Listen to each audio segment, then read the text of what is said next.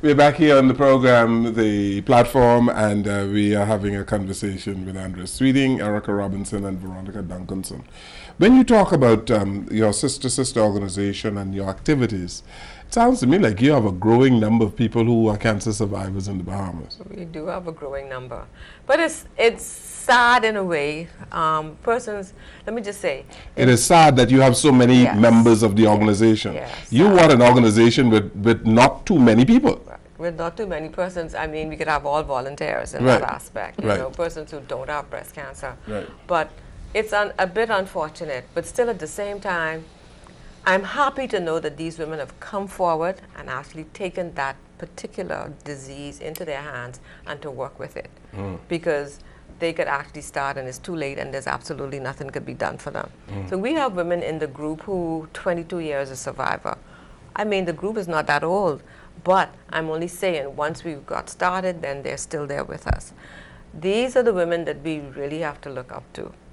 22 years to be a breast cancer survivor is a lot. And then we have women who've been diagnosed at stage 4. We have at least 3 of them within the group. And they're still here today, 9 and 10 years later. Diagnosed at stage 4? At stage 4. But these are the women now, what we call the Cadillac of insurances. And they would sit down and go and actually go online and go to their doctors and say, why can't I use this trial drug? Why can't I use that? They would use them all. But you have, as Erika mentioned, you got to be part of your whole treatment.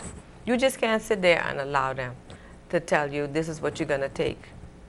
Okay, this ain't working. Why can't I take this? So a whole lot of women in this organization, Sister, who have been able to beat cancer. Oh, yeah. Have been able to beat cancer simply because they were able to afford the treatment. To afford it. If you can afford the treatment, you could beat it. And so a whole lot of people who weren't able to afford the treatment are no longer with us. No longer with us. No longer with us. Exactly. And the mere fact is... So money can buy life. Oh, yeah, it can. The mere fact is that they've presented themselves too late, for one thing, and then at that particular stage, the type of medication that they're needing, they can't afford it. And so our health system is going to make them palatable or comfortable the best that they can. And we applaud them for that because of the mere fact that, I mean, at least they're trying to make them comfortable. Yeah. And it's important to have a positive outlook on life, isn't it? Your spiritual development is extremely important. Your spirituality, isn't that right?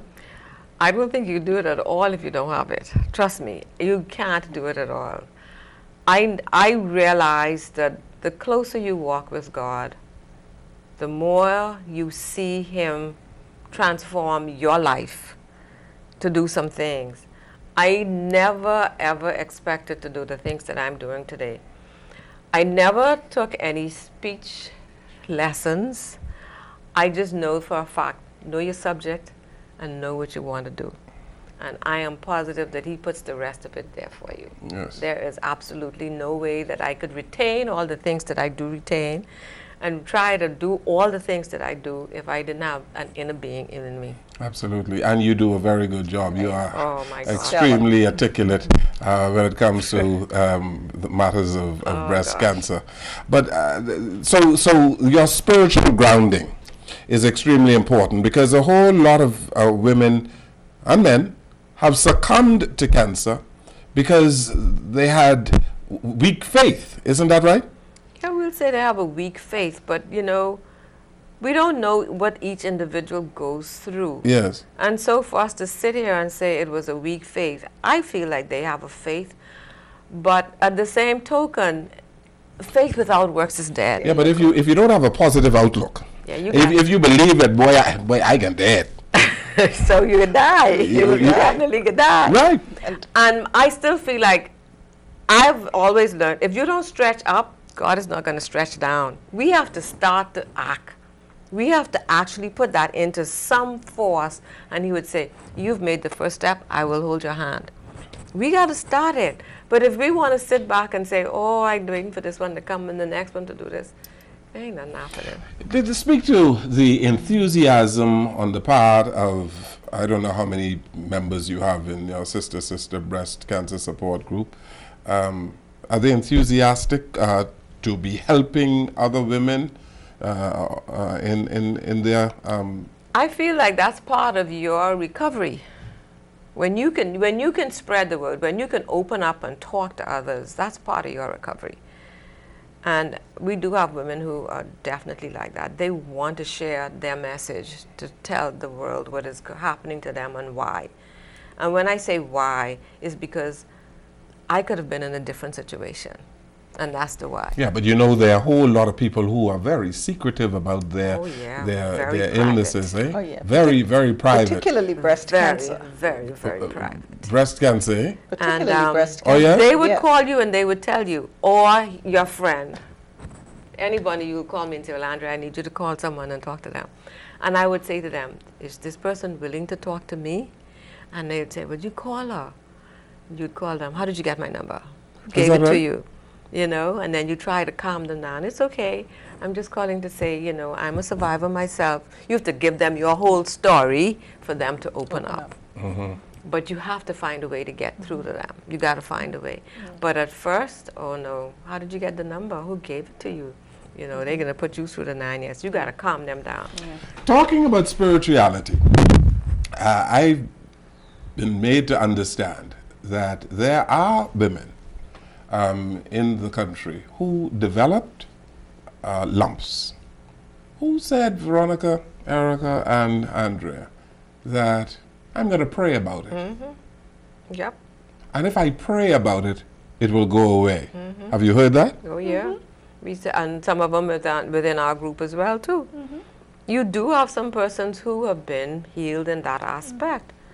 And they have been healed? Yeah. And it's just like everything else. We have to go through the concept of going for your follow-ups. Mm-hmm. You have to still be vigilant because you know within yourself.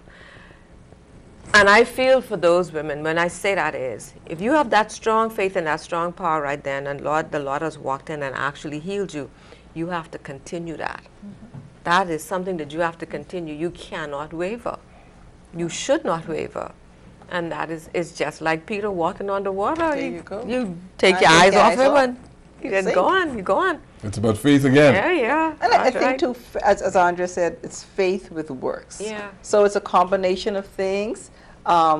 Certainly, yes, you're healed, but you cannot then go back to doing the same old things. Right. You have to walk, you know, like Paul and Saul. Got a 360 degree and go in the right direction. Yeah, 360 degrees is the same. No, 180. 180. Yeah. 180 degrees. Yes. You know what I mean? It's never good at math. Yeah. You know what I mean? You have to go in a different direction. Yeah. So, you know, so you get healed, then how are you going to continue? You change your lifestyle, change your approach, you know, do your research. How did I get to where I am? And what do I need to do to change it? And it's like supporting organizations like Sister, being involved in, you know, healthy lifestyle. That's, you know. You're not a survivor. Absolutely not. No. I'm in this thing because of people like Andrea and other women at St. Agnes Anglican Church who I saw look cancer in the eye and say, you ain't getting me. You know, and so, you know, I think of, like I said, Andrea sits in front of me every Sunday morning at church, and people like Mrs. Ethel Johnson, you know, who I think one Sunday wore her wig. And after that, she came to church with her bald head. Interesting. And in the choir and didn't miss a beat. They basically said, you ain't getting me. And, you know, and for me, that was like, wow, man, I could get cancer because you could survive it. As opposed to other stories you had heard, you know, where 4 months later they're dead. Yes. You know? Yes. And so, I mean, so that's why I'm involved. No, I'm not a survivor, and thank God I'm not. Thank God. You know, but very passionate about it. You've been so enthusiastic working with Sister and the Susan Coleman and all the rest of it. And of course. And I just wondered, you know, was she a survivor? Well, I'll tell you. I mean, like I said, it's been good.